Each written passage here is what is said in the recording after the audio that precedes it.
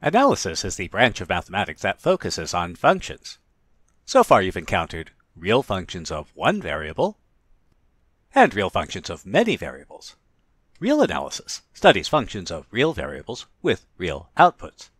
In complex analysis, well, it's complicated. So in principle, you could have a function of real variables that outputs to a complex number. But really, there's only one important function of that type. F of xy equals x plus iy. What about functions with complex inputs and real outputs? There are at least 4 important functions of this type, and we've already seen them.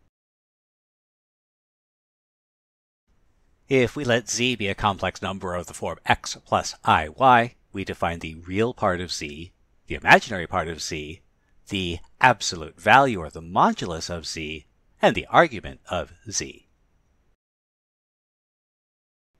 Now, the most useful are functions with complex inputs and complex outputs.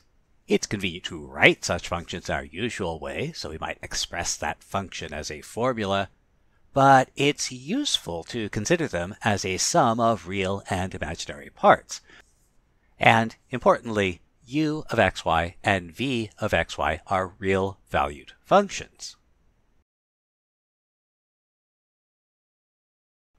So for example, we can write as a sum of real and imaginary components f of z equals z plus the real part of z.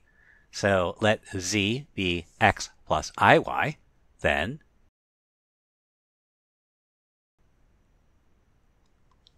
and so we can group the real and imaginary parts separately. U of xy is 2x, and v of xy is y. And we can do that for any function we want. So for example, f of z equals z squared plus 3z plus 1. Expanding the real and complex parts of our function gives us. Then collecting the real and complex components separately gives us. And we might take something like log of z.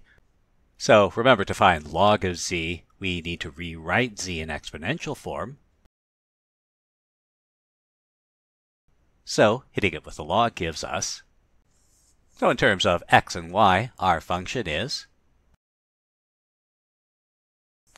And we'll show off a little bit by simplifying log of a square root.